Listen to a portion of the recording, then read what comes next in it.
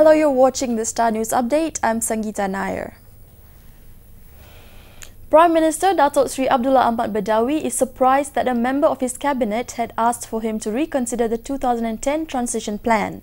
Abdullah told reporters this after chairing the 20th MSC Malaysia Implementation Council meeting Thursday. Abdullah says he was staying on to work on pending problems.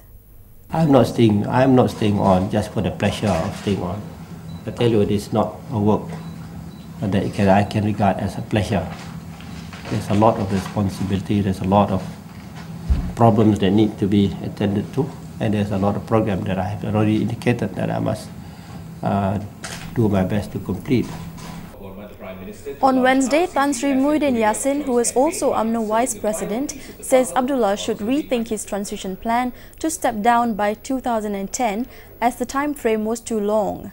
Under the transition of power, Abdullah is to hand over the post of Prime Minister, the chairmanship of Barisan Nasional and the presidency of UMNO to his deputy Datuk Sri Najib Tun Razak in June 2010.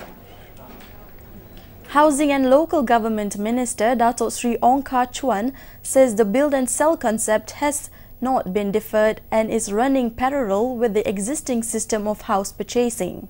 He says some housing projects were still carrying out the trial of the concept while the government was studying the legal and financial aspects of the system. In last year, we started this 1090. 1090 means you pay 10%.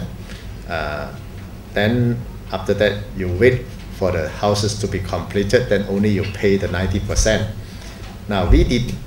This was put on a trial basis, because there are a lot of implications, such as a lot of financial institutions, they might not be able to take the type of risk, and also there are also other legal implications.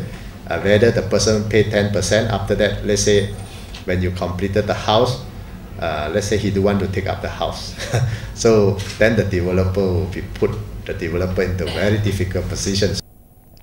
Ong says the ministry was getting feedback from financial institutions, legal professionals and the developers on the feasibility of implementing the concept in the country. He said after launching the IGM Land Berhad corporate identity on Thursday. Previously, it was reported that the government had deferred the build then sell concept.